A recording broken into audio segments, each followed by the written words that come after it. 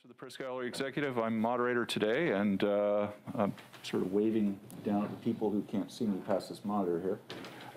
We'll start very shortly with prayer from Elder Claudette, Commander of the Algonquin Nation, and then we'll get into opening statements. Then we'll get to the four reporters in the room right now, and then to the phones.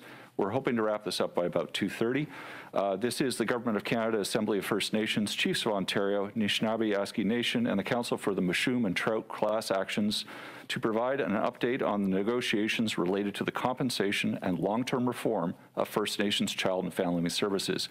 And speaking today, we have Patty Hajdu, Minister of Indigenous Services, Mark Miller, Minister of Crown Indigenous Relations, David Lametti, Minister of Justice, Regional Chief Cindy Woodhouse of the AFN, Grand Chief Joel Abram of the Chiefs of Ontario, Deputy Grand Chief Bobby Narcisse of the Anishinaabe-Aski Nation, Robert Kugler, David Stearns, and Joelle Walker. They are the councils for the Mushuam and Trout Class Actions, and Elder Claudette Comanda, who is virtually on our screen very shortly to begin the prayer, if you would. Elder.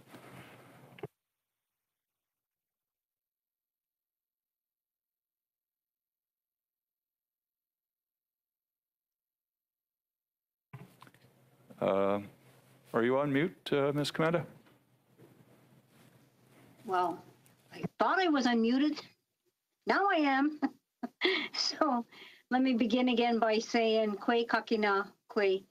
Miigwech kibija ego ma Anishinaabe kiyo mama weneniwa bijajig.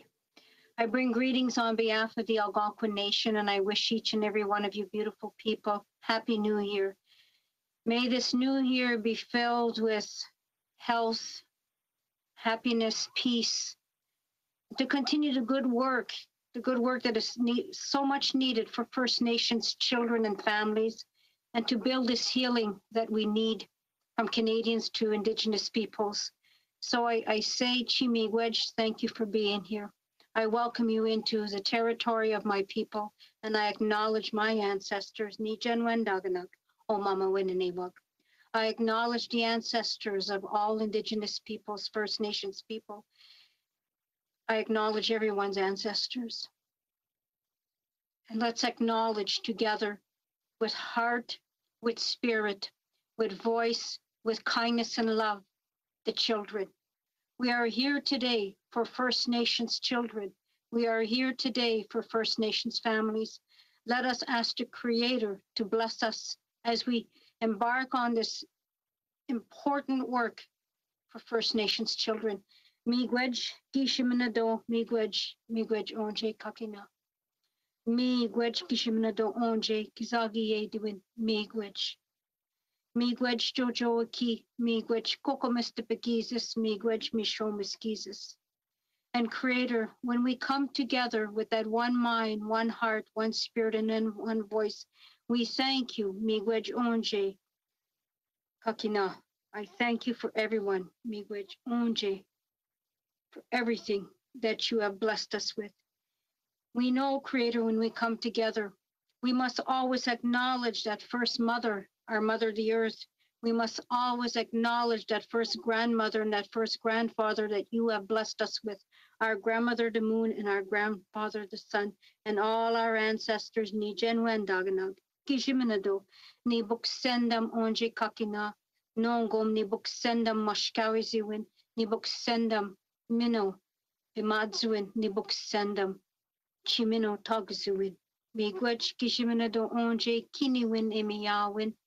Creator, we thank you for bringing us together. We thank you, Creator, for the prayer that is said. We thank you, Creator, for hearing our prayer. We thank you, Creator, as we lift our hearts and our spirits and our heart as one for the children. Continue to remember the children. Continue to bless the children. And we ask you, Creator, to hold us in your love, to give us that strength that our eyes, our minds, our hearts, and our spirit are open to see, to understand, and to always remember those that have been before us, that told us to always remember the little ones, the children. And we acknowledge our ancestors, those, as the late Elmer Corshane always held the children so close in his heart.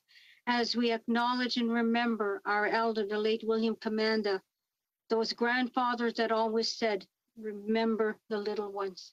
And Creator, we thank you for bringing us together. And Creator, my prayer are for all the leaders who have done good work for the children. Continue to bless them with mashkawiziwin. Continue to bless them with akodeduwin, that courage. And we will do this together for the children. Chimigwej onje kiniwin emiyawin. And I thank you, Creator, for hearing our prayer. Miigwej. Thank you. So, Minister Hajdu, if you'd begin, please. Thank you. Kwekwe, hello, bonjour. It's such an honor to be with you today from the traditional and unceded territory of the Algonquin and Anishinaabe people. And thank you to Elder Commanda, who I've had the privilege of knowing for many years, for that good opening and the reminder to keep the little ones at the center of everything we do. Such an important point, and really the focus of our announcement today. I'm also really honored to be here with many partners, including AFN Regional Chief Woodhouse beside me, Chiefs of Ontario Grand Chief Joel Abram, Anishinaabe Nation Deputy Grand Chief Bobby Narcisse, Robert Kugler, David Stearns, and Joelle Walker, representing the Mashum and Trout class actions, and of course my colleagues Minister Miller and Minister Lametti. Before we get into today's announcement, however, I do want to speak briefly about the COVID situation and latest outbreaks that are impacting Indigenous communities across the country. I first want to thank the many Indigenous leaders and communities that have been working together so diligently over the last 2 years to protect each other through the various waves of this pandemic. But the highly infectious Omicron variant is again presenting significant risk to many communities, and the number of people who are sick or who are isolating is rising. And not only are people's health and wellness threatened, but of course community services and the functioning of communities and those who can provide those services are stretched thin.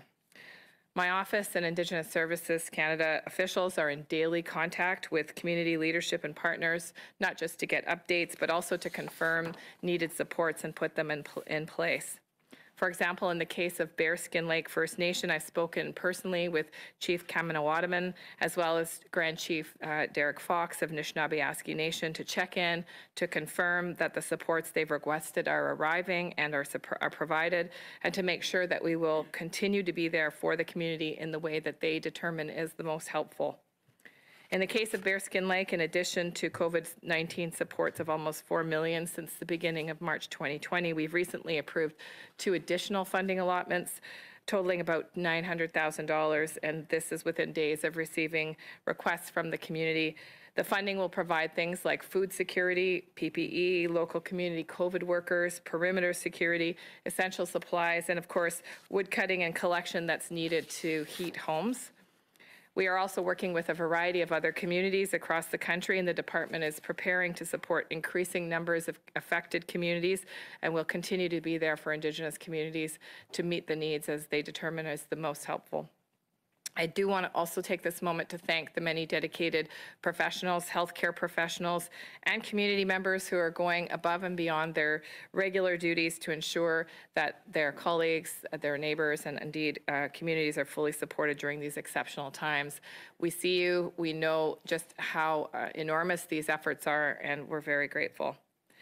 I will remind everyone that one way that we can all be useful to help bring down the number of people who become seriously ill with COVID-19 and to protect community functioning is to ensure that we are all as fully vaccinated as we are eligible, to support people who are unimmunized or partially immunized or have not yet been able to receive a booster shot.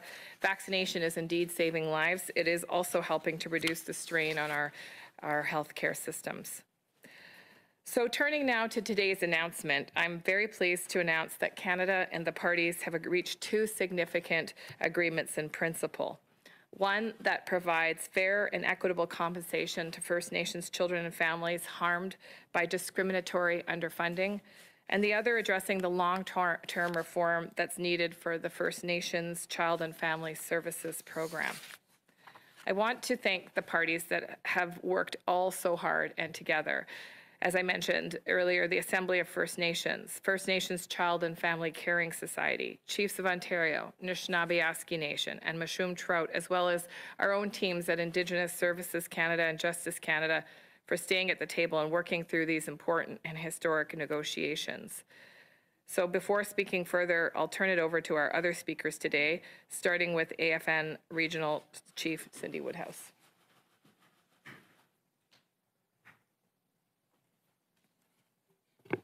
Thank you, Minister. Good afternoon to each and every one of you. For some of you that don't know me, my name is Cindy Woodhouse, and I'm the Assembly of First Nations Regional Chief for the Manitoba region. And I am chair of the Assembly of First Nations AFN Special Committee on seeking justice for discrimination against our children in this matter. I come from a small community in Manitoba. It's called Penemutang. I was raised there with my mom and dad and my grandmothers and my whole family, and I'm thankful for that. But many children, sadly, were taken from our people, and they shouldn't have. And I'm glad to be here today to speak about that. Kichimigwech, Elder Commander, Chimigwech, for your prayers this morning, for our children, for our little ones, and for your constant love for our people. I want to thank you for that. I also want to thank Minister Miller, Minister Hajdu, for inviting me today to be with you here at this very important announcement. And I want to acknowledge Minister Lametti for being here virtually. I also want to thank my colleagues, Anishinaabe Nation Deputy Grand Chief Narcisse, for his work. You know, he was very instrumental in, in making sure that we don't forget the remote communities in all of this. And to Grand Chief Joel Abram for your support and, over the past weeks and the past few months, a lot of, and of course our lawyers and our staff, and, people haven't had a Christmas yet, we've been working around the clock, and I want to thank all of you for that. I know it's been a long time. And yeah, I also want to thank the work of our former national chiefs. We've been working at this a long time. Former National Chiefs Perry Bellegarde, Phil Fontaine, Sean Atleo, and, former National Chief Ovid McCurdy and many others. And also to our current National Chief, Roseanne Archibald, and the entire Executive Committee, Ontario Regional Chief Glenn Hare, and Saskatchewan Chief Bobby Cameron, and one of our other colleagues, Normi Aklaya, who worked very hard on this, And I also want to commend Dr. Cindy Blackstock and the First Nations Child and Family Caring Society of Canada for their commitment to this work. This historic settlement of $40 billion has been a long time coming. First Nations from across Canada have had to work very hard for this day to provide redress for monumental wrongs against First Nation children. Wrongs fueled by an inherently biased system. The Assembly of First Nations has been pressing this issue for more than 30 years, including strong advocacy by First Nations, rights holders, and families. Persistence of the Assembly of First Nations in human rights proceedings, in the courts, and now at the negotiation table.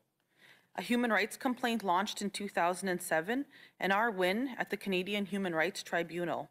And every effort to forge a path to end discrimination against First Nation children and families in the federal child welfare program to ensure that it never happens again. Discriminatory funding under the federal First Nations Child and Family Services programs and other decisions has led to a massive overrepresentation of First Nations children into the child welfare system in every province and territory in this country. Every day for decades, First Nations children, some even newborns, have been ripped from their families and communities, and many denied medical services and other supports when they've needed them. All at the hands of a federal child welfare program that should have protected them. More than 200,000 children and families are impacted by this compensation agreement. This wasn't and isn't about parenting. It's in fact about poverty. And First Nations children being removed from their families and communities instead of being provided help with food, clothing, or shelter. The federal child welfare program was broken from the start. Most Canadians do not know this, that there was actually an incentive for child welfare agencies to remove children. In fact, a First Nations child welfare agency would not receive funding unless the child was removed from their home and placed into foster care. And until recently, the federal government's narrow implementation of Jordan's Principle resulted in First Nations children being denied medical and other services, in some cases forced parents to place their children into care. We have a long way to go to address the poverty in our nations, and no amount of money will ever be the right amount, nor will it bring back a childhood lost. But today is about acknowledgement, about being seen and heard.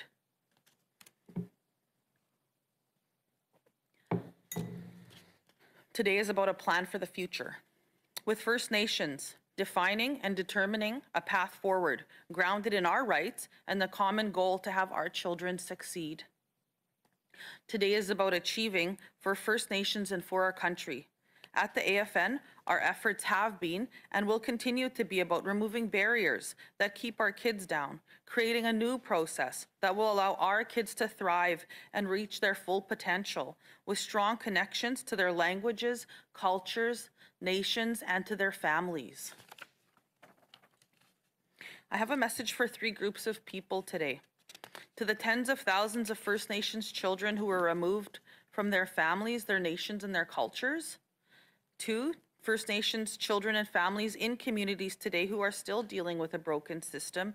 And finally, to Canadians who may not realize that these harmful, discriminatory practices were and are still taking place.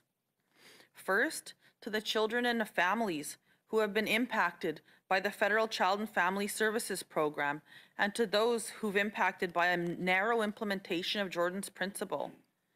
I acknowledge your pain and your loss, the loss of time, and family life with your siblings. I'm sorry you didn't have that. Your parents, your aunties, and your elders. You are heard, you are seen. Compensation and reform will not bring that time back to you, but it is my hope that it will change the course of our families and communities starting today. Secondly, to the First Nations children and families who are still tangled in this system, the Assembly of First Nations will be working with the experts, including those with lived experiences, to make sure that we make change that can be seen, felt, and measured. And finally, I want to speak to Canadians. In the past 12 months, you have walked with us with the discovery of unmarked graves at sites of former residential schools. You're learning things my people have known and have lived. The children lost at residential schools and the many survivors are the ancestors of the children experiencing similar harms today, including those of the 60s Scoop, day school survivors, and now this. More than 200,000 First Nations children and youth who were removed from their homes and nations or denied services under Jordan's Principle could be eligible for compensation. And all of our children and communities going forward will benefit from the $19.8 billion in new investments and First Nation design program and services to deal with the root causes of family breakdown, like substandard housing, poverty, substance abuse, and multi-generational trauma. Over the coming months, the AFN and the Government of Canada will determine a full compensation package in a final settlement agreement. The final settlement agreement will contain provisions on eligibility for compensation and the application process. Work towards long-term reform will include AFN facilitated engagement sessions with all regions. Engagement with First Nations will guide our negotiations with the federal government to ensure the reform program is relevant and responsive to the needs of First Nations children and families across the country. I'm very proud to have been at the negotiating table for the Assembly of First Nations. Today is a culmination of, again, more than 30 years of hard work and advocacy grounded in First Nations rights, fairness, and equity for our children and their families. We've delivered, and I'm so very proud of our efforts and what this will mean for our people. I acknowledge the hard work and the dedications of the rights holders at the table, and Senator Murray Sinclair for chairing the negotiations that helped us reach these historic agreements in principle.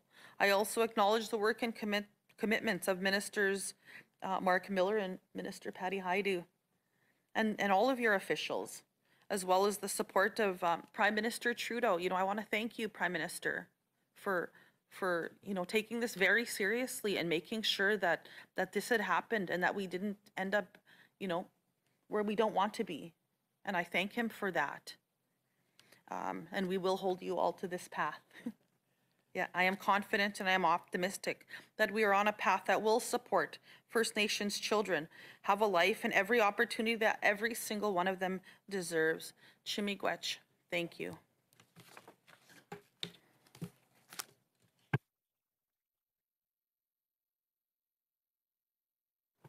Next, we have Chiefs of Ontario Grand Chief Joel Abram.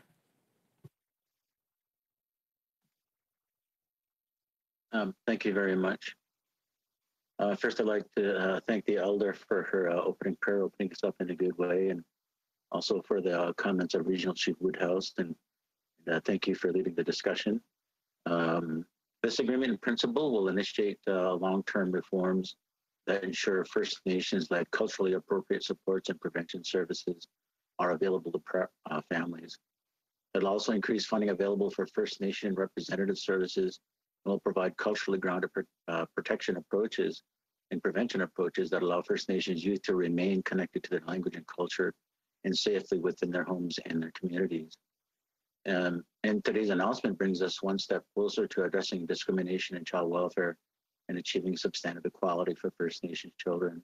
It also marks the beginning of an important journey to ensure all First Nations have a solid foundation for moving forward and improving the quality of life for future generations. On behalf of the Ontario Leadership Council, we call upon the Government of Canada and all Canadians to see this through. I'd also like to thank the survivors and their families for their bravery in sharing their lived experiences and stories. And we will stand with you and continue to ensure your voices are heard and honored. Also, thank you to Cindy Blackstock, who a lot of this would not have happened without her intervention in the First Nations Child Family Caring Society and beginning the Canadian Human Rights Tribunal Challenge, and resulting in a lot of the orders that have led to the path where we are today. And so, it's all about making sure that, there's no overrepresentation of First Nations children in the welfare system going into the future. And also in the past of righting some of the wrongs that have done. And we can't forget that, this happened because of discrimination. And we still have a lot of work to do in tackling the root causes of this discrimination. And I've talked with Minister Lametti on this several times, which is about the impact of the doctrine of discovery on Indigenous people in North America and how we have to begin to move past that, in order to really dig at the roots of colonialism and the paternalism that came along with that so negatively impacted Indigenous families, not only in Canada, throughout the United States as well. And I've often said that the child welfare is the new residential schools in terms of impact on First Nations families and children. And it's time that we begin to turn that tide. And I think today is a very good step on doing that. And Canada living up to settling down and coming up with this agreement. And there's still some work to do, in the future, a lot of hard work to get where we need to be at the end of the day. But again, I'm very thankful that we are where we are today. And it's part of my culture as well, is to make sure that we're thankful for the things that we have. And so I'm very thankful today for this agreement principle. And I'm willing to roll up. We're going to be rolling up our sleeves to move forward to ensure that this agreement comes to a final disposition, and then we can get to the hard work of changing the face of child welfare and making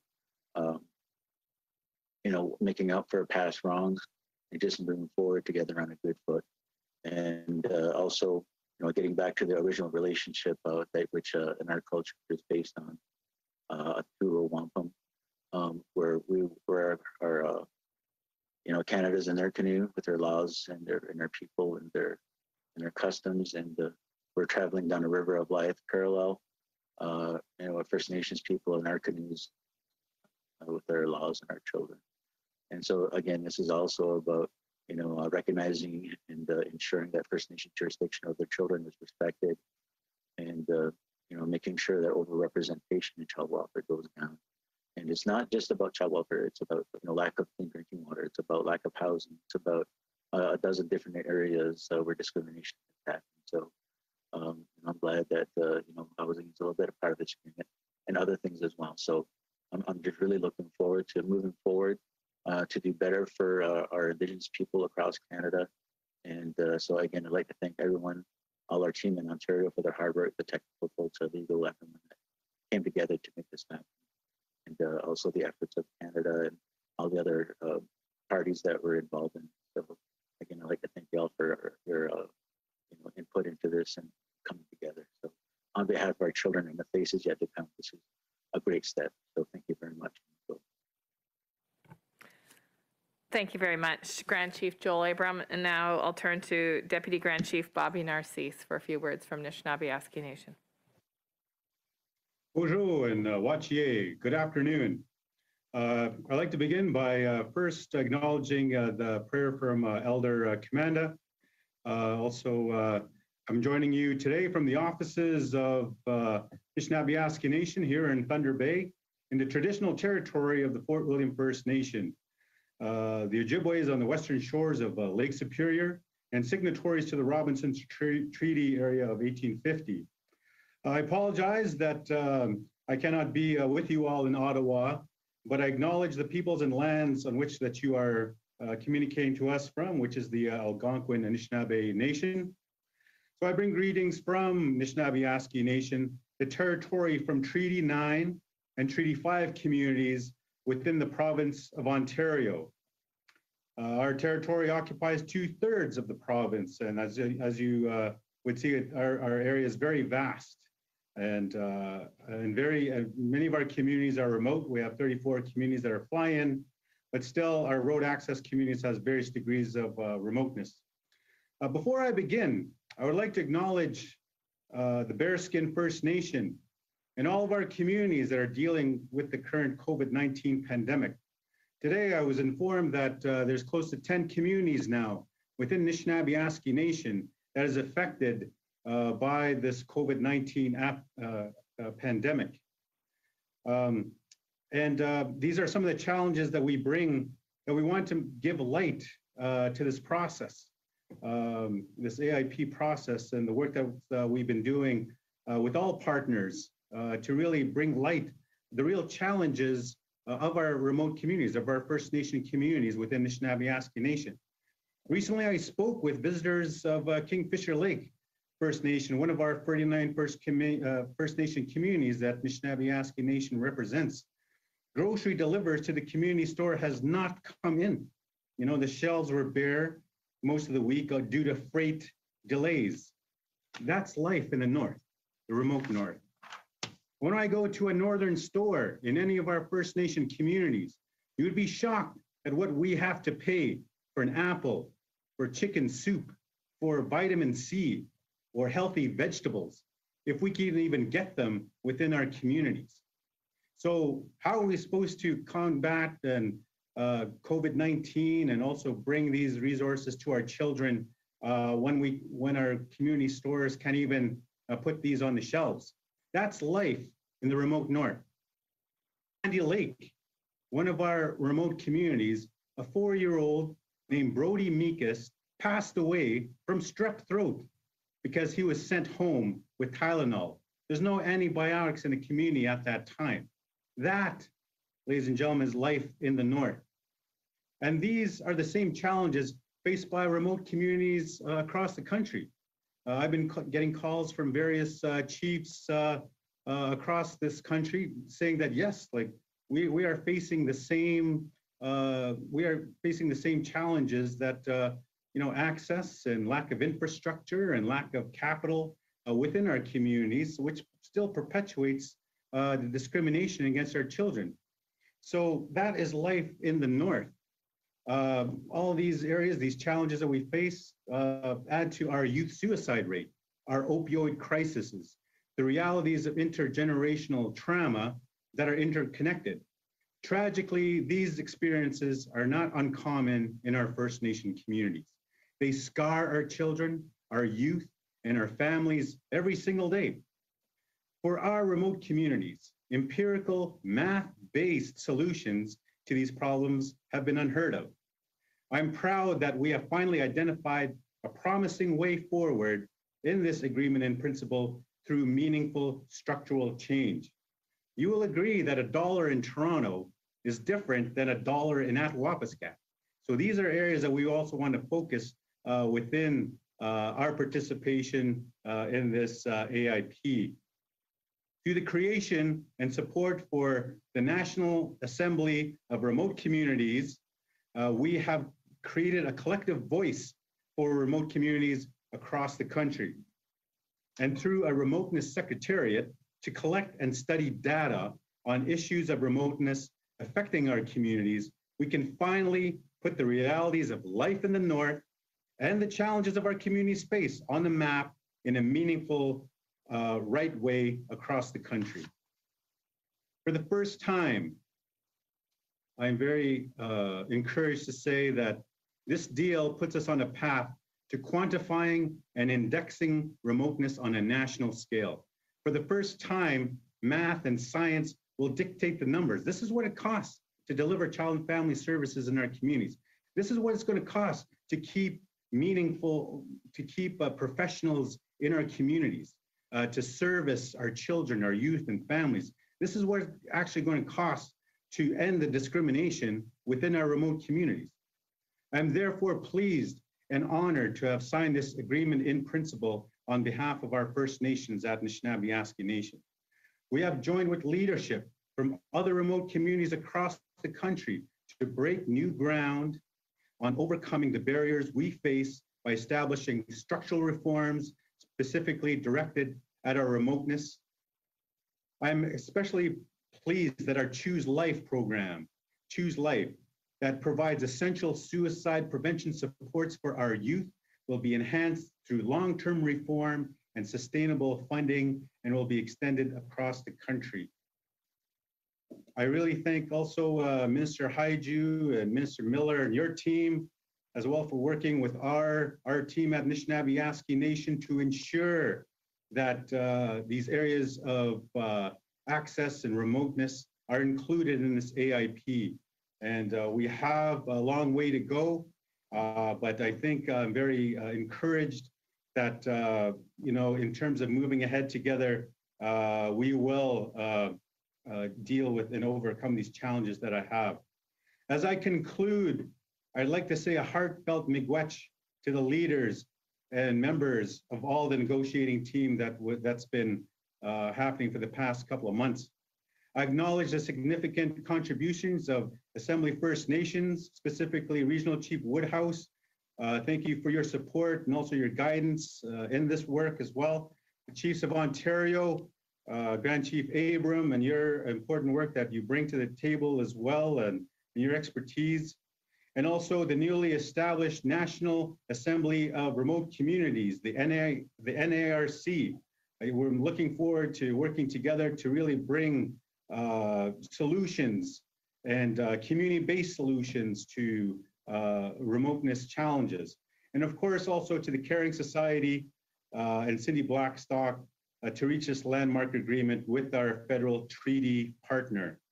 And I would especially like to thank Honorable Murray Sinclair for sharing his guidance and wisdom while facilitating these negotiations.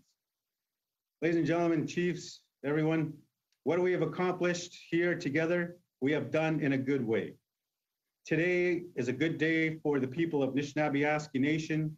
I know we are still under the shroud of COVID-19 and dealing with this pandemic in our north, but these are ways in which we'll have meaningful discussions and meaningful dialogue and meaningful negotiations to really address the challenges of our people within the north and also to nations across the country. Miigwech, thank you very much. Stay safe, everyone. Thank you so much, Deputy Grand Chief Narcisse. And now I'll turn to Robert Kugler, David Stearns, and Joelle Walker for some words in their representation of the Mashouman Trout class actions. Yes, thank you. My name is David Stearns. I'll be speaking on behalf of the group. If there are any questions in French, my colleague Robert Kugler will answer them. Good afternoon, everyone. Miigwech. I'd like to thank the elder for her opening prayer and acknowledge the attendance of Regional Chief Woodhouse, Grand Chief Abram, Deputy Grand Chief Narcisse, the ministers of the Crown, and would also like to thank the ministers for inviting us to this press conference. As I said, my name is David Stearns. I'm with the firm Sotos LLP in Toronto. I'm joined by Robert Kugler of the law firm Kugler Candiston, based in the province of Quebec, and Joel Walker of the law firm Miller Tiddley in British Columbia. We act for the plaintiffs in two class actions brought on behalf of First Nations youth and their caregivers. We're also working in close collaboration with Council for the Assembly of First Nations and their representative plaintiffs, and have also worked in collaboration with and benefited greatly from the expertise and assistance of the First Nations Child and Family Caring Society, led by Dr. Cindy Blackstock and their counsel. This case followed on a landmark decision of the Canadian Human Rights Tribunal. It's a decision which I hope children in all the schools in Canada will eventually be taught about and will learn about the way that American children learn about Brown versus Board of Education in the United States. It is that significant a decision, and it played a tremendous role in the class action that we brought and in the historic settlement that has been reached. The historic settlement reached on Friday will result in $20 billion in compensation being paid to the following three groups of individuals. First, First Nations children who were living on reserves or in the Yukon and who were taken from their homes and placed in state care at any time from 1991 until the present. Second, First Nations children in Canada, whether living on or off reserve, who were deprived of essential services or who experienced delays in receiving essential services from a government, whether it be the provincial or the federal government. This subclass goes from 1991 to 2017. Third, certain of the family caregivers of these children. I want to begin, though, by speaking through you, the media, to the children and the young adults who are in this class action. This case is for you. This settlement is for you. This settlement will provide some compensation to you for your suffering. We know it is very important to you, and we know that you have questions such as, am I in the class? Where do I sign up? How do I get information? And importantly, when will I receive compensation? In an effort to answer some of these questions, we have prepared a list of answers to frequently asked questions in English and French, and we will provide the link, and we will ask the media to share that link so that children and young adults and their caregivers can get the best information, the most timely information that we have. Some of these questions we don't have the complete answers to yet, but we will want to try to get as much information to you as we can at the earliest time.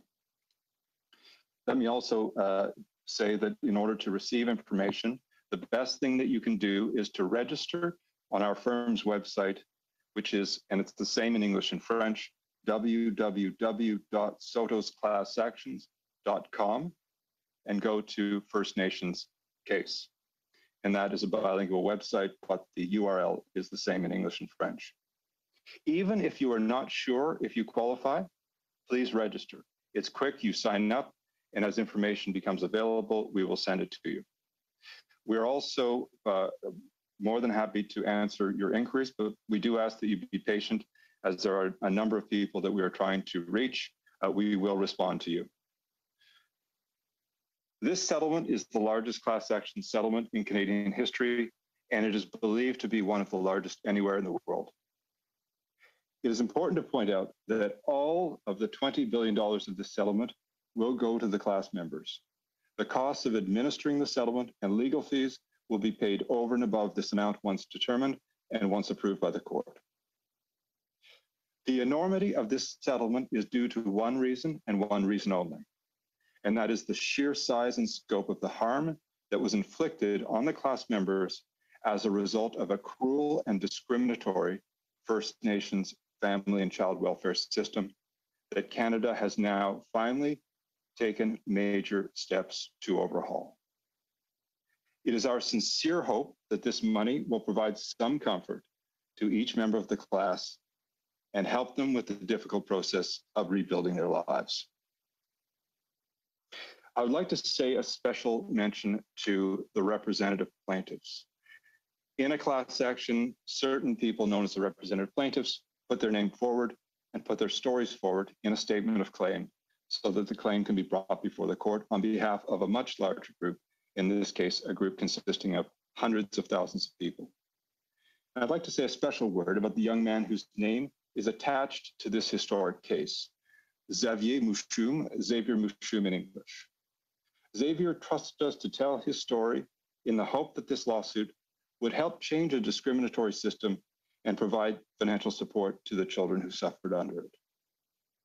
Xavier was born into the Anishinaabe Nation in Lac-Simon, Quebec.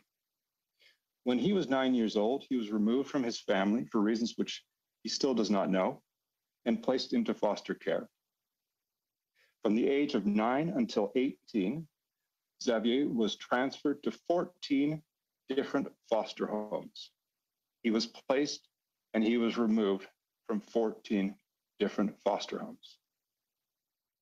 He lost his native Algonquin language, his culture, and his ties to the Lac-Simon community.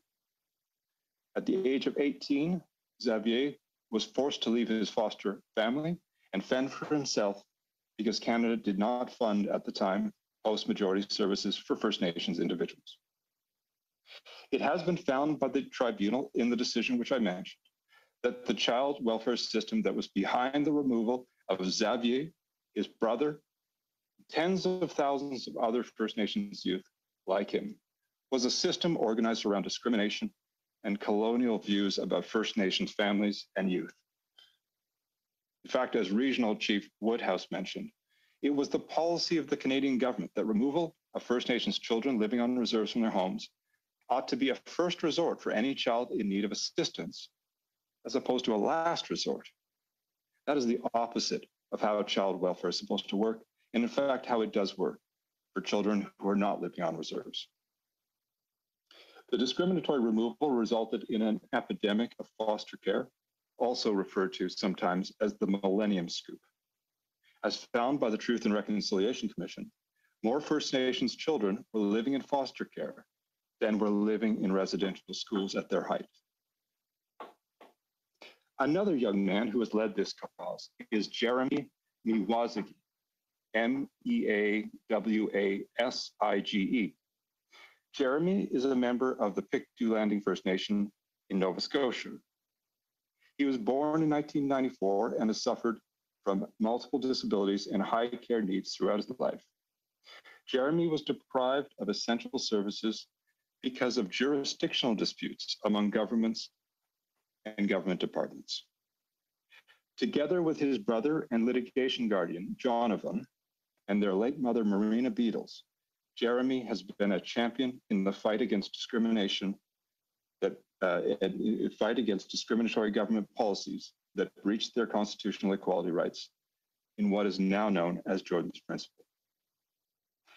I referred at the beginning to two class action lawsuits. The first one, the Mouchoum class action I've mentioned. The second lawsuit was brought to address children and families impacted by Jordan's Principle prior to 2007. The representative plaintiff in that case is the father of two children who suffered grievously from a system and from governments who focused on jurisdiction and petty interdepartmental disputes rather than the medical needs of children. Zach Trout from the Cross Lake First Nation in Manitoba is the father of his late daughter and son named Sane and Jacob, who died at a young age from Batten disease.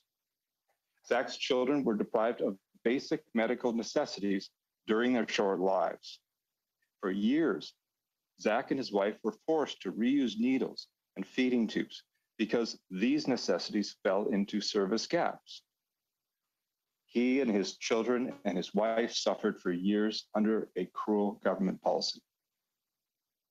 There are a number of other representative plaintiffs who have equally compelling stories and who have courageously come forward to allow us to bring this action. I will not name them all. Their names can be found on the consolidated statement of claim found on our website, www.sotosclassactions.com. Our goals in bringing these class actions were twofold.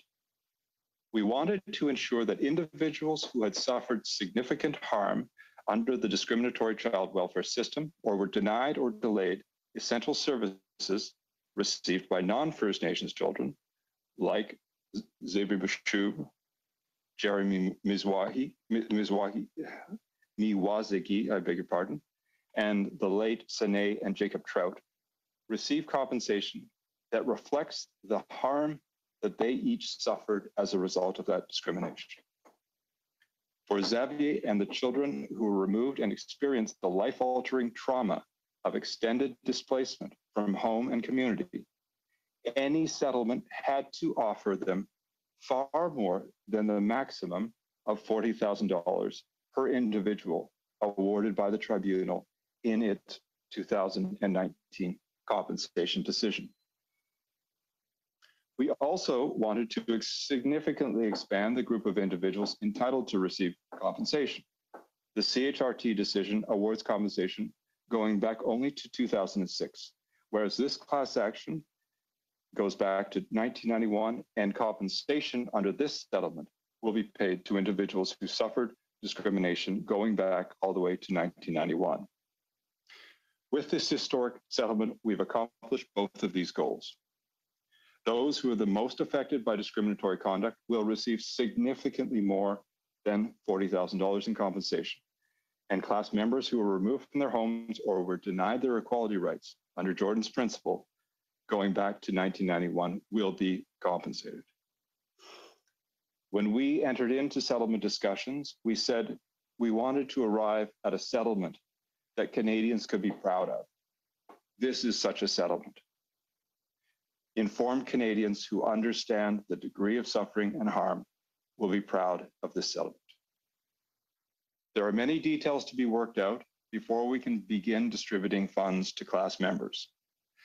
Over the next several months, we will be consulting with experts, First Nations communities, the Assembly of First Nations, and the First Nations Family and Child Caring Society to ensure that the distribution of funds is carried out efficiently and in a manner that is culturally sensitive and that recognizes the youth and the vulnerability of many members of this class. We are also aware of lessons learned from previous settlements, such as the Indian Residential School settlement, and are committed to ensuring that the settlement structure and distribution will reflect those lessons. Once we've determined how the funds will be distributed, we will seek approval of the entire settlement and the distribution plan from the federal court and begin to distribute money to class members. And we hope that we can accomplish all of this and begin distribution within this calendar year. Once again, thank you to the ministers for inviting us to this press conference. And those are our remarks. Well, thank you very much, Mr. Stearns, and also thank you for highlighting just how devastating this legacy of discrimination has been, using some very specific cases. Thank you. And I think it really highlights that no amount of compensation can make up for the traumas that First Nations children, families, and communities have experienced. But this will begin the process of healing, and it will support families on that journey of healing. It will support individuals who have experienced extraordinary loss and harm. It will stop the discrimination, and it will support First Nations-led long-term reform. These agreements in principle amount to a total of about $40 billion. Approximately $20 billion will be provided in compensation for First Nations children on reserve and in the Yukon who were removed from their homes and their parents or caregivers due to discriminatory underfunding of the First Nations Child and Family Services Program. This also includes those who were impacted by the government's narrow definition of Jordan's Principle. Our shared goal is to reach that final settlement agreement, those final settlement agreements as soon as possible so that compensation can be delivered quickly and fairly. Approximately $20 billion over the next 5 years will be invested to reform the First Nations Child and Family Services Program and begin the work to reform Jordan's Principle and other departmental initiatives. Some of these reforms, including preventative measures to keep families and children together, will be implemented as early as April of 2022. Through the Agreement in Principle on Long-Term Reform and Child and Family Services, the system will be reformed by focusing first and foremost on prevention. First Nations and First Nations child and family service providers will be better positioned to address the factors that lead to First Nations children being taken into care. They will have that stable and predictable funding that will help them to keep their children with their families and in communities. The funding includes significant investments in on-reserve housing and other major capital related to the delivery of critical child and family services and Jordan's Principle. Simply, and I think other speakers have said this, poverty cannot be a reason that a child cannot stay with their family. We will continue to implement Jordan's Principle to make sure that First Nation children can continue to have access to products, services, and supports that they need. We will do it in partnership with First Nations, the provinces, and territories in order to develop approaches that are long-term and that will fill in the gaps and make sure that we reach equality for First Nations children. Need to be with their families and their loved ones to thrive. Societies that place their children first are the strongest, most resilient, and most prosperous. This new path puts First Nations children first to help them thrive and grow, surrounded by their cultures and their loved ones. It provides a new path for community wellness and success. It is an investment in the future of our country. Now that Canada and the parties have signed these agreements in principle, we'll focus on finalizing the settlement agreements, and we look forward to immediately beginning this work with all of the parties. And as much as I'm pleased to say that we've reached this critical step to end litigation and the underlying discrimination, this is indeed a day for reflection. It's an acknowledgement of the extreme harms and grief that too many families continue to live with each and every day. It's an acknowledgement of a country that knowingly underfunded First Nations communities and care, and it led to compounding and ongoing loss. Canada's decisions and actions harmed First Nations children, families, and communities. Discrimination caused intergenerational harm and loss, and those losses are not reversible.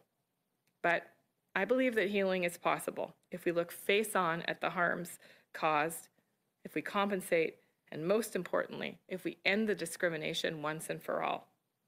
The work that we've done together is a huge step towards a future where every First Nations child has a fair chance to succeed and every chance to thrive in their home and their community. We are determined to move forward with our partners of the First Nations, including those who joined me today for today's announcement. Today's announcement is an important step. I want to express my gratitude to Honorable Murray Sinclair and his entire team for facilitating this work. His leadership, his immense experience, and his wisdom guided all of us and helped us stay focused on our shared goal of equity and wellness for First Nations children and their families.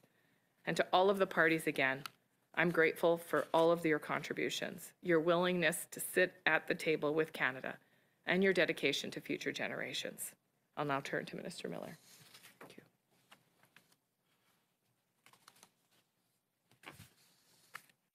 Kwekwe, hello, bonjour. I want to thank Elder Commanda for opening in a good way this historic announcement. Thank you, Minister Hajdu, for giving that overview of the agreements in principle and what it'll mean for First Nations children going forward, as well as the speakers that preceded her and outlined what this means so eloquently. Tel que mentionné, les accords As mentioned, the AIPs that we've reached plan for an investment of about $40 billion. $20 billion of these funds will compensate First Nation children on reserve and in the Yukon that were removed by their families by child welfare services. This also includes children who were affected by the narrow application of the Jordan Principle. Our common goal is to reach an agreement as quickly as possible to compensate the families. Another $20 billion will be invested to have a long-term reform of child and family services for First Nations and Jordan's Principle across Canada.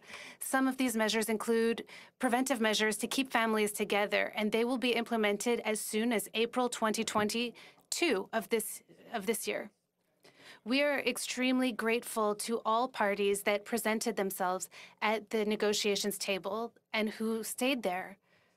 We would like to thank the Assembly of First Nations, the Caring Society, the Chiefs of Ontario, the Anishinaabe Aski Nation, and the Mishum and Trout class actions for their common work on this process. I would also like to thank the Honourable Murray St. Clair and his team for facilitating this negotiation that was not easy.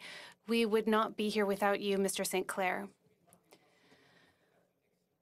Residential schools survivors have made the Jordan's Principle their main call to action. We have to accomplish the work that they asked us to do. We have to focus on the health and well-being of the young people and families of First Nations. I don't think it was in anyone's interest to go to court on these issues. Reconciliation has to be focused on respectful relationships, dialogue.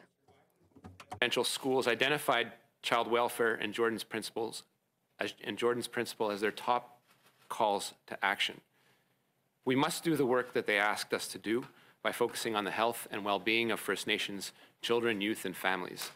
Over the last 6 months, I've had the opportunity to visit over a half dozen sites of former residential institutions and speak to many survivors. And while many spoke of their unspeakable, horrific experiences, while others continue to suffer in silence, there was a common feeling and message of hope for the next generation, of hope that we would bring and break the model of removing children from their communities, of ensuring that children are brought up surrounded by their loved ones. Along with the investments that we're currently making in education, today's announcement does fuel that hope. But we must recognize that there is an immense amount of work left to be done. I strongly believe that it's in no one's interest to address these issues through litigation in court. A lot has been achieved in 6 short weeks outside the courts by speaking to each other. This is the largest settlement in Canadian history, but no amount of money can reverse the harms experienced by First Nations children. However, historic injustices require historic reparations. Equally important, the agreement on long-term reform addresses the factors that lead to children being taken into care in the first place and makes sure that First Nations and Child and Family Services agencies have stable and predictable funding to deliver the supports that are essential to keeping children with their families and communities. The agreements in principle we have signed today will support First Nations children so that they can have the same opportunities to grow up with their families and communities, thriving through their cultures and languages. As a next step, and a difficult one, Canada and the parties will negotiate a final settlement agreement, which will map out how compensation will flow to First Nations children and families. It will establish a framework for long-term funding to improve services for children and families. We know there is a lot of work to do to make sure that children are fully protected against all forms of violence and discrimination, according to the UNDRIP. We are eager to continue this work in close collaboration with our partners at First Nations. Practices that are still in place today can no longer continue. It's Canada's responsibility to right past wrongs and end racism and discrimination against Indigenous children. And to do this, we'll keep putting Indigenous children and youth at the center of all we do so that they can grow up happy, healthy, and in their communities where they belong. And finally, as we reflect on a country that we want to live in, we need to ask ourselves what a healed country looks like. And I don't have the answer to that, but I do believe these agreements, the ones that were reached last week, are a step in that direction. Thank you. Merci, miigwech. Hi, everyone. It's Chris Rams, the moderator again. We have 5 journalists in the room. We're going to go through the 5, 1 question, 1 follow-up. Then we'll move to the phones. We've got about a half hour for Q&A, so please keep your questions short. And everyone who's answering, please keep your answers tight, please. Go ahead, please, Laurence. Bonjour, Laurence. Hello, this is Laurence Martin from Radio Canada. My question is for Mr. Miller. In terms of compensation, I understand that we don't know the details yet. The Human Rights Tribunal said it was about $40,000 per child. You said that you would like to have some variability according to the harm that was experienced. Is $40,000 the minimum for you? Answer, this is the commitment I made, especially for children that were removed from their community. This commitment stands, as said Mr. Stern. There are many details that still need to be detailed, and it includes more than just the decision from the Human Rights Tribunal. So this information is to come and will be part of the discussions that we'll have and is part of the commitment that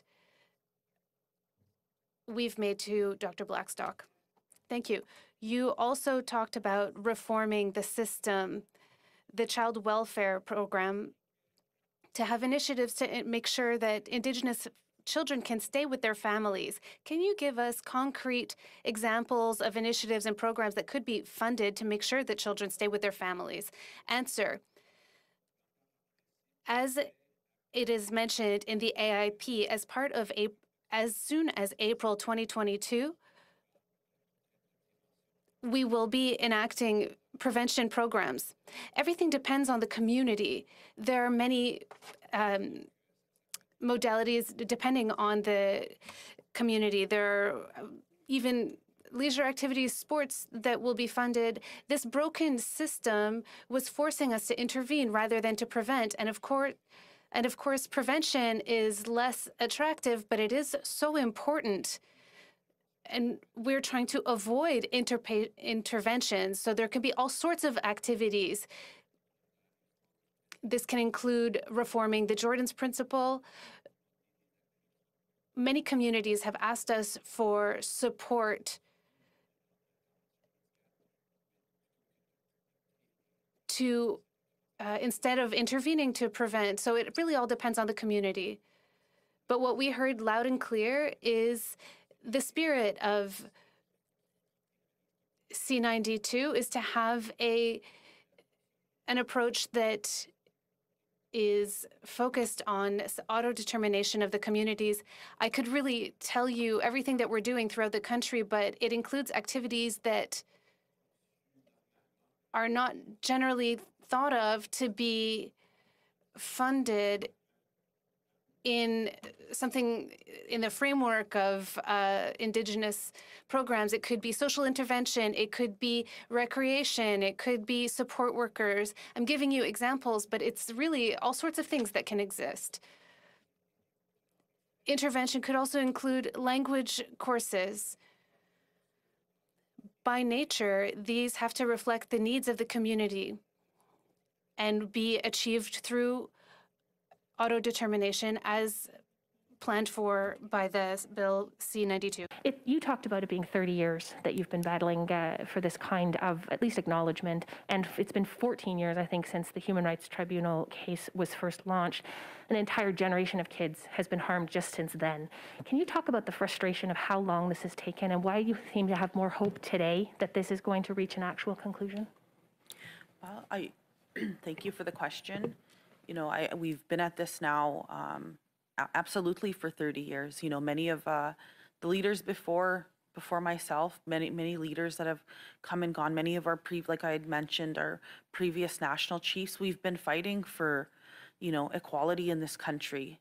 You know, after residential schools, after the 60s scoop, you know, after Indian Day School and all these things. And I'm glad that this government is finally listening to some of the things that we're asking them to try and fix with us, and also to to give us the tools that we need as First Nations to be in the driver's seat, because for far too long, it's been patriarchal on our people.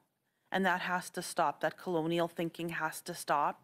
And it has to, the solutions on many of these issues are right in our communities, with our elders, with our people, with our youth, with our leadership, and with our people in our communities. We have the solutions, and we just, we need to not be held back with doing things, going back to our original, the original ways that we used to do things as families, and not just taking from us. Thank you. I'm not sure who will be the best to answer this, but Minister Miller, you mentioned that nobody really wants to fight this in court or feels like litigation is the best way, except until now that has been the only way the government has been dealing with this. Is the government then withdrawing its appeal, and is it committing to not challenge these in court any further? And I think the second part of that question is best handled by Minister Lametti, who's with us here today. But I would say this. As mentioned by David Stearns, this is the culmination of 3 class actions that are overlapping to some extent, and a groundmark decision by the Canadian Human Rights Tribunal that accorded $40,000 to each removed child. But it is a much broader class than that. And so I'm not going to bore everyone with the inner workings of Cabinet and the decision-making process that freed up about $40 billion. It is quite an intricate one, but today is really about the kids, and we have to remember that at every step of the way. But when the Prime Minister gave us our mandates and said, solve this, 3 other class actions popped up. So that is not without some complexity. For the last 2 years, our teams have been working together to come up with a model that doesn't re-traumatize children, some very young, as they achieve this compensation that we've been dedicated towards. So it has been a complicated process, and parties have been working together. But really the last 6 weeks, when we looked and said to ourselves, do we cease the appeal, and what happens if that happens? Well, a couple things do happen. People do achieve some measure of compensation, notably the children and classes affected by the Canadian Human Rights Tribunal.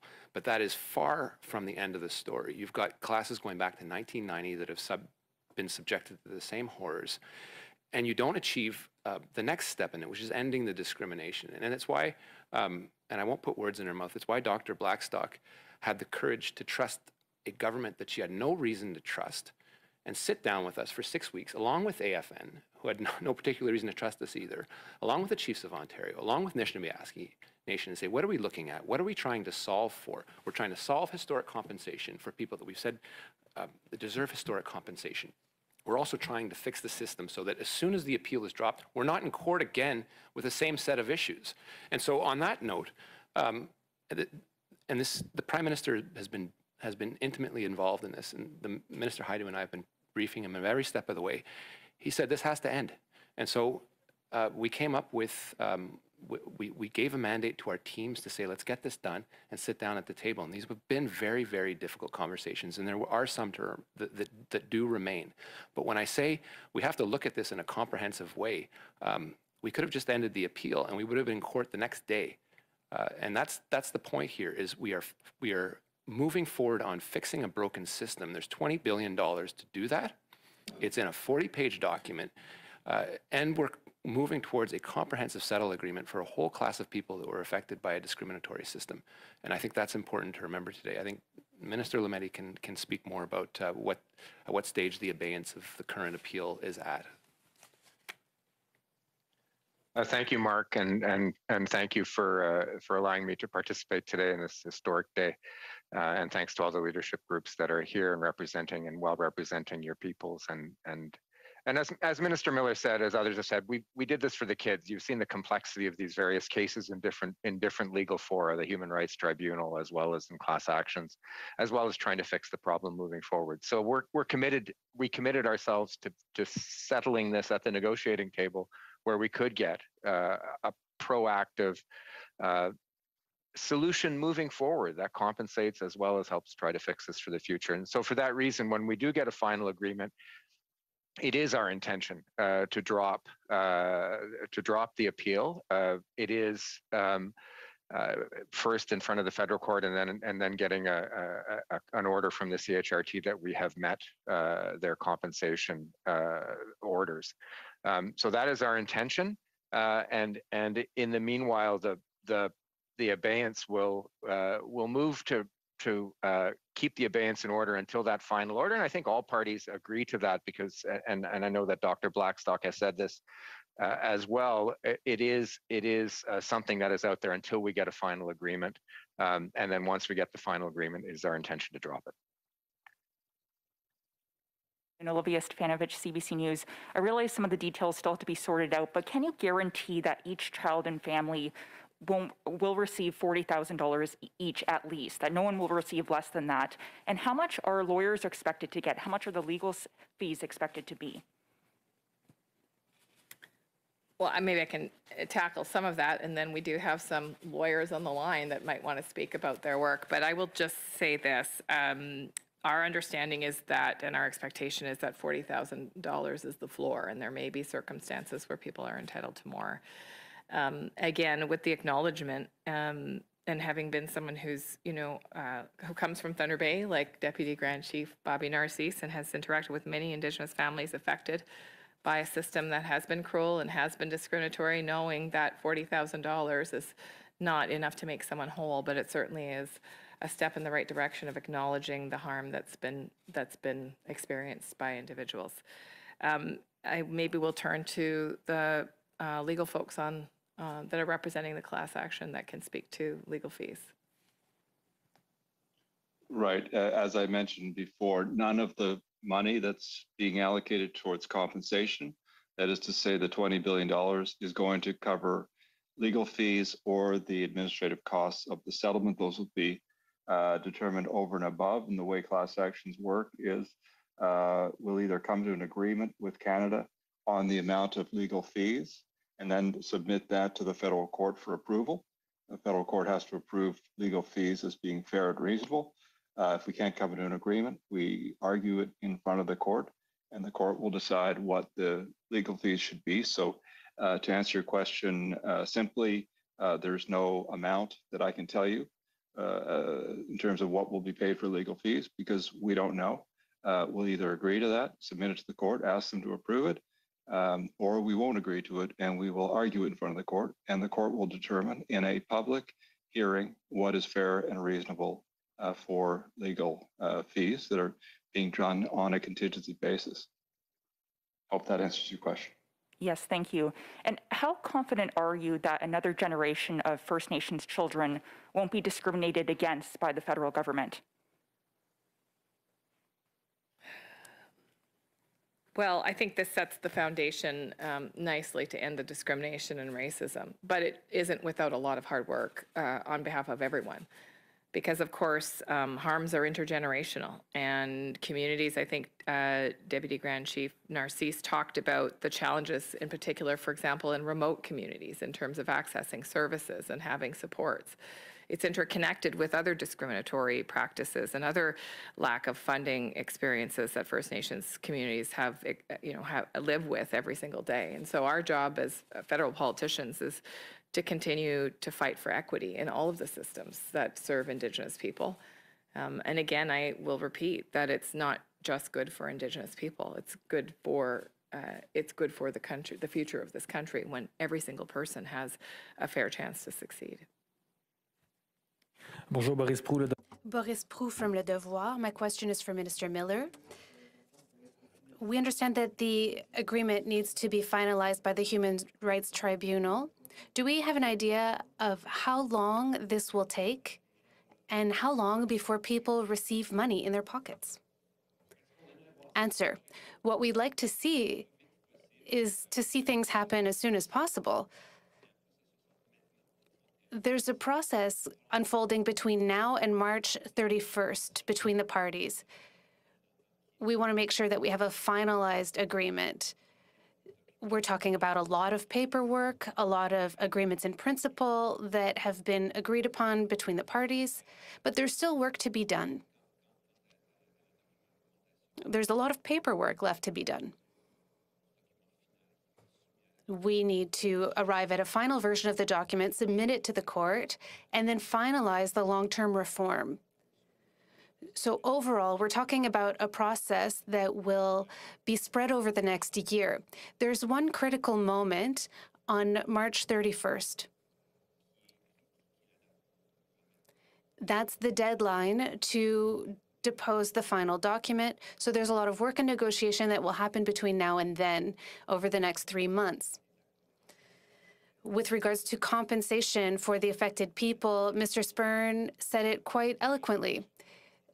There are discussions that remain to be had between the people, but we want people to see money in their pockets as soon as possible. But again, this is a process that will unfold over the next year.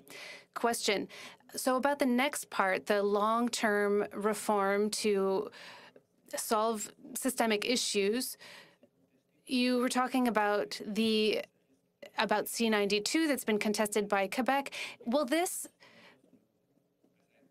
this be an impediment to your projects? Well, it certainly doesn't help. It's not just Quebec that has issues with C-92. They've taken us to court. They are contesting our authority or jurisdiction. But know that C-92 is an act that speaks to the right of autodetermination or of Indigenous people. So whether I don't like that provincial governments are trying to put this on the backs of Indigenous peoples. So what this is doing is leveling the playing field by setting a minimum investment through reform. So we're putting in conditions to allow C-92 to move forward. We're talking about fighting poverty, about prevention, intervention. Minister Hajdu mentioned this earlier. Discrimination takes many forms. There's discrimination that was done by the federal government. That's what we're talking about today, but every child that is being removed today is being removed by a provincial institution. So there's a lot of mess to clean up. This is the start of what C-92 was aiming to do. The right of self-determination is something that we almost tend to take for granted to protect our children. But there's many things we're trying to do. The federal government is doing its job. It's investing in the communities, investing in reform to stop the harms that are being perpetrated against young people in Indigenous communities. 50% of children in child services are Indigenous, even though they only represent 7% of the population, and this has to stop. Fraser for APN National News. So this is for the children covered under the class action lawsuits. It sounds quite likely like they would be potentially much larger than $40,000 just for essential services denied, things like that. Is there, well, I guess a couple questions. Any idea how, from the lawyers on these files, how much that compensation may be for these individuals, and does the government want to put a cap on that? I'm going to suggest that Rob Kugler answer that question. And but I can just say to your last point, the cap is $20 billion. There's no other cap. That is entirely up to the plaintiffs in consultation with experts, communities, to determine, but Rob will have more details on that. Thank you for the question. We intend over the next 3 months to discuss with our partners the appropriate breakdown of this amount of compensation. And $40,000 will be the floor for the children who were removed, but we want to find ways to give significantly more compensation to those who suffered the greatest harm. There's no cap. This will be determined in a model that we will come up with to be approved by the court, and we will come up with a model that minimizes the trauma associated with individuals making claims. Okay, thank you. And next question is for the Justice Minister. Is one of the things that you're still trying to clarify maybe by holding the appeal is what clarify what exactly Canadian Human Rights Tribunal rulings sort of maybe some more specifics on that, I suppose. Is that part of, I remember in the initial, when they stated the appeal, that was a concern, I think, in the documentation. And so are you looking for a bit of more maybe clarity on that? Maybe there could be some fear by the government of having a very broad understanding of these tribunal rulings, and it could open up lots of compensation claims. Look, thank you for the question. We're not trying to do that here. We're here for the kids. We're here to solve the compensation questions at the negotiating table in a way that covers everybody, in a way that covers both the removed kids and the Jordan's principal classes of kids, because this is the just way to do it. This is the only way I think we can all frankly sleep at night and move this forward to achieve justice. So we're not trying. We felt we had legitimate claims in the court processes, but we decided as a government in consultation with the various Indigenous leadership groups you see before us, that the best way to move forward was trying to settle this. And so we're here to settle it. Today's about the kids. Whatever might happen down the road, ongoing reform or whatever with the Canadian Human Rights Tribunal, that's a question for another day. But today we're here for the kids, and we're here only for the kids. Okay, operator, I think we're trying for 3 to 4 people. I think we can hopefully get through before we run out of time. So please take it away to the first person on the phone. Thank you. The first question is from Christy Kirkup from the Global Mail. À vous la parole. Please go ahead. Hi, good afternoon. With all due respect, as you note, the federal government took a very clear position in court on the Canadian Human Rights Tribunal case for a very long period of time. And I'm just wondering, what role did public shame play in reaching these agreements with the parties?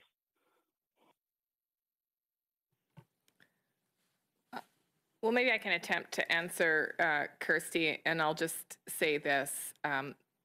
You know, this is overdue. And I said when I was first appointed as Minister of Indigenous Services Canada that litigation was serving no one any good. I had the support, of course, of the work of Minister Miller and clearly of the Prime Minister. You cannot come to an arrangement like this if the Prime Minister is not solidly behind a negotiating mandate that is of this size. And so the time to move forward is now. And I think, you know, quite arguably it could have been earlier, absolutely. I hope that this is a lesson that our country will learn, and will learn for once and for all, that discrimination, not only is it, and racism, not only is it extremely painful to the people that are experiencing it and devastating to lives and communities, but it is extremely costly to the federal government. It is also a lost opportunity. I reflect on the names of the individuals that the lawyers spoke about that, you know, were willing to put their names to the class action lawsuit. But I think about the many, many people in my own circles prior to politics that I met that had devastating lives and that had devastation in their children's lives as a result of discrimination and racism of this country. I think, you know, we should never have to be pushed again to do the right thing by children of this country. Maybe I can turn to Chief Woodhouse to say a few more words about the work that you've been doing over the number of years. Absolutely. Thank you, Minister. You know, that's a good question, but I always believe that it's, you know, it's better when we're at the table, as I said a month ago, and it's better when we're at the table, and sometimes they're, you know, as opposed to in court.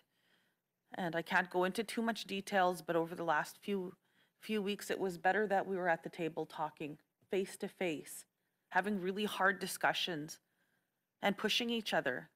You know, I pushed hard, but we have to correct the wrongs that have been happening in this country for far too long for First Nations children, First Nations families, and the elders who are watching this, who were horrified. You know, I remember, you know, I didn't want to talk about this, but I'm going to say it, you know, and my mother was telling me that my grandmother didn't like the system. She didn't like, when it was being imposed on our people back in Manitoba, and that the way that it started to crumble and go, and that shouldn't have been the way that we treat our most precious little ones. And sometimes, in Manitoba, where I come from, it's become the epicenter of child apprehension in this country, possibly even the world.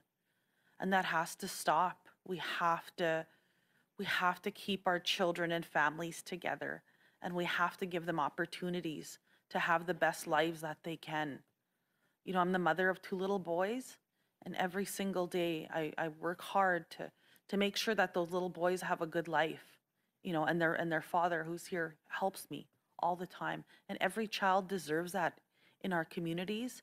And sometimes if there's problems or issues, you shouldn't just rip our family apart. You should, we shouldn't be discriminated against, based on if there's ever an issue somewhere, even if it's a small issue. We need to work through those and move towards making sure that our families stay intact in our First Nations communities across this country and with their families without, a number on their, the discrimination on right on their head as soon as they're born, or there's been many issues and public things, even in Winnipeg, where a mother has her child taken right from birth. That has to stop. The birth alerts have to stop across this country. And I know, to the mothers out there waiting to be reunited with your children, and the fathers, don't lose hope. Keep pushing. And we're here, and we're all trying to work together. And these are hard discussions sometimes, but we have to stop.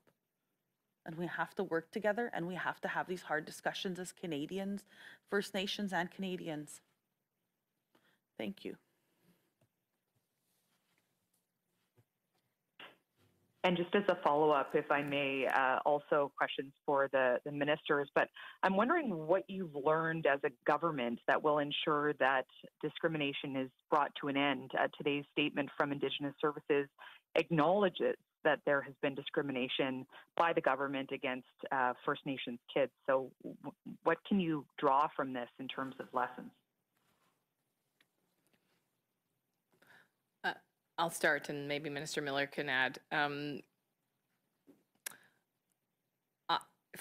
For me, I'm in politics because I believe that when every person in this country has a fair chance to succeed, our country is stronger. It's been the driving force for me to be a politician. It's, I believe, the driving force for my colleagues who are around the table. I hope the lesson that we're learning, as I said earlier, is that discriminatory funding for Indigenous people in this country is not just harmful and wrong and morally repugnant, but that it is shooting ourselves in the foot in terms of prosperity for the entire country. When Indigenous people see themselves as hopeful and well and participants in their own communities, in the broader economy, in the future of the country, all of us thrive.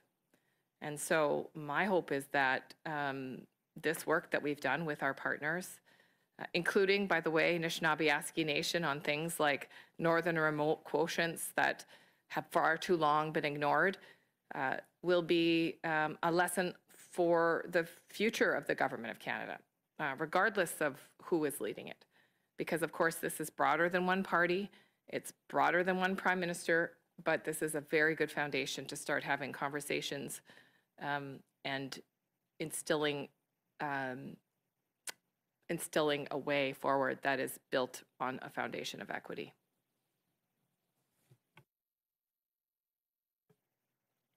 Yeah, Christy, I'll answer your first question because I think it's tied to your follow-up. But yeah, 100 years ago, Dr. Bryce was highlighting these practices that saw 25% mortality rates in residential schools. That was shameful, and no one listened to him.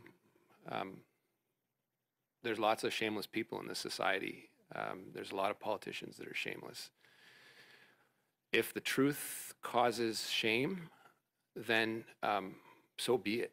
And I think you do, as a politician, feel shame, but you also have to do stuff and try to fix the system. And there's 100 years that have gone by, and in this case, 30 years, and there's plenty of shame to share.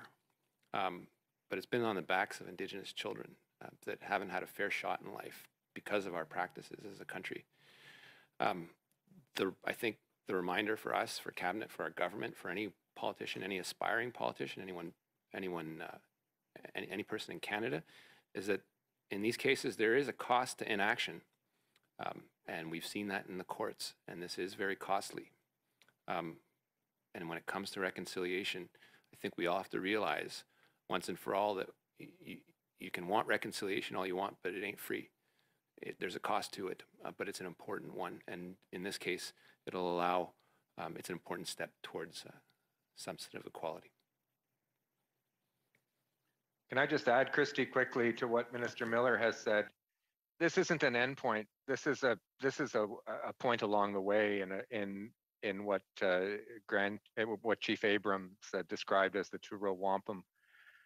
It's going to take a long time to strip away the layers of colonial structures and the layers of systemic discrimination, systemic racism, and ways of thinking that have been brought about by colonial structures. It's got to be our national project to achieve that. This is a positive step along the way, but we need to keep moving forward in every sphere, working together with Indigenous peoples and their leadership in order to get this done. I'm trying to squeeze 2 more journalists in. Can we drop the supplementaries and just one question from the last 2 journalists, and then we'll wrap this up. So, operator, the next person, please. Certainly. Next question. La prochaine question, Wyatt Sharp from the Wyatt Sharp Show. Please go ahead. À vous la parole. Hi there. I'm just going to ask, I believe it was mentioned at the beginning regarding the eligibility of the compensation and how it's not yet known and how it'll be determined amongst the different parties. So can you, to one of the ministers, can you speak about the eligibility of the compensation, but specifically what factors you would like to see taken into consideration when determining the eligibility of the compensation, specifically for the $20 billion that has been allocated to survivors and families of abuse? Well, thank you, Wyatt. And first of all, thank you for being a young person interested in covering this story, because I think this is important for all young people to know. And hopefully your young audience is listening. As I mentioned in my opening remarks, this settles a number of class actions, but will provide compensation to hundreds of thousands of Indigenous people who have been affected by discriminatory and racist practices by the Government of Canada, indeed by provinces and territories, in the way that we've supported Indigenous families and communities. It's hard to say right now how many people and how that compensation will be determined. That's the work ahead, and it will be Indigenous-led. It will be First Nations-led, so that First Nations people and communities and leaders can ensure that the compensation is correct and right, and also, I think, importantly, delivered in a way that is safe and not re-traumatizing to people. Could I just add that if you have questions about eligibility that are known now and that can be answered now, as opposed to those that have yet to be determined, I would ask you to go to the frequently asked questions that I mentioned in my earlier remarks, and I can now give you the link. It is SOTOS Class Actions, SOTOS Class Actions, all one word, .com/FAQ. And that'll give you the best that we can give you right now that will answer the question of who's in and who's out. Thank you, merci. Next question is from David Aiken from Global News. À vous la parole. Please go ahead. Thank you very much for taking the question. Just let me turn my stuff off here. A very quick question for, I'm going to do double barrel here. Just want to get a sense of the potential number of victims who will be compensated. I think Regional Chief Woodhouse mentioned 200,000. So just someone in Ascension just say yes or no. And a bigger issue, and I'll put this to maybe Deputy Grand Chief Narcisse. Over the years, as I watched many communities in NAN, many communities with the Mushkegowuk Council lurch from crisis to crisis out of Wapaskasha, Szechuan, etc. I would ask some leaders, I say, how is it that the Cree communities on the east side of James Bay in Quebec seem to be so much more prosperous than those in the western side of James Bay? And the answer is often, well, take a look at that 1971 agreement the Cree signed, the James Bay Project, that those communities have control over their lands. That gave them the resources to turn themselves around and become healthier communities. So I wonder, as I think about that 1971 agreement, does this agreement, Deputy Grand Chief Narcisse, have the potential to have the same kind of transformative effect on some of the communities in Nan and potentially in Manitoba? Is this that kind of deal that gives leaders in your communities the resources to build healthier communities? Hello, thank you for that question. And yes, this provides an opportunity for our First Nations within the Shnaaby-Aski Nation territory to really look at the community-based challenges that we have. And it gives an opportunity as a First Nations-led process that they'll have community-based solutions moving ahead. We're talking about, respecting our First Nations jurisdiction over their children wherever they may reside. And how is that going to be reflective in the work that's happening ahead? We have to take into consideration too that even within Anishinaabe-Aski Nation, we are very diverse. You talked about the Mishkegwuk, we have the Matawa Tribal Council, we have Shipogama, we have Windigo, we have Independence, all various degrees of diversity in terms of some of the challenges. And I think this is an opportunity within the AIP moving ahead, gives an opportunity for all of our regional areas to really determine how Child and Family Services reform is going to happen, how this compensation is going to be allocated. That's the important work that lies ahead. And we'll be taking direction from our individual First Nations in that regard. As NAN as an advocacy organization, we go by where our First Nation communities direct us. And we are putting in place a opportunity, a process, a protected process where our First Nation communities could help, could also direct and give mandate to how this reform is going to be reflective of the needs of their individual First Nation communities and what is going to be happening in those negotiations as well. So we're of course very cautiously optimistic in these talks, but this agreement in principle sets the stage for the opportunities for our First Nation communities to lead those negotiations. This is what we have, this is what we need, and this is what we want in terms of moving forward. So anyway. I think Minister Miller did say we seem just when we were speaking just a moment there, they would have time for one more, if I'm correct with that. Was I correct with that? Yes. So and I'm not trying to put you on the spot by saying that. So I think we can do one more solo question, and then we've got to move on. Thank you. Next question is from Dylan Robertson from the Winnipeg Free Press. À vous la parole. Please go ahead. Hi there. Mr. Stearns, could you please break down the number of people that might be eligible for compensation? Chief Woodhouse mentioned that we could be looking at more than 200,000 people between the two groups. So I'm wondering if you have any provincial or territorial breakdown, and if you have any sense of how many fit into the Jordan's Principal group versus those in the Apprehension group. I'm going to turn that one over to Mr. Kugler. Thank you for the question. So we, together with Canada, hired experts to help us get a proper estimate of how many children are affected. And for the subclass of children removed from their homes since 1991, our experts have given us the opinion that we are looking at 115,000 children. And that's the enormity of this case. 115,000 children separated from their families as a result of a system that finally is being reformed. With respect to Jordan's Principle, it's a bit more challenging to come up with a figure. However, based on the data that is available, since 2007, we are looking at approximately 60,000 individuals and we need to extrapolate that data going back to 1991. So it's likely more than 100,000 children affected by the principles underlying what is now known as Jordan's Principle. So if you take that amount, which you have more than 100,000, plus the 115,000 children removed from their homes, you're at in excess of 215,000 already. And that doesn't include the family members of those children. So we have estimated several 100,000. We can't be more specific than that at this point in time. And to your specific question of whether there is a breakdown by province, we do not have that information at this time. All we can say is this class action settlement, if it is approved by the federal court, will enable all children removed from their families to benefit no matter where in Canada they are from. Okay, thank you very much, everyone.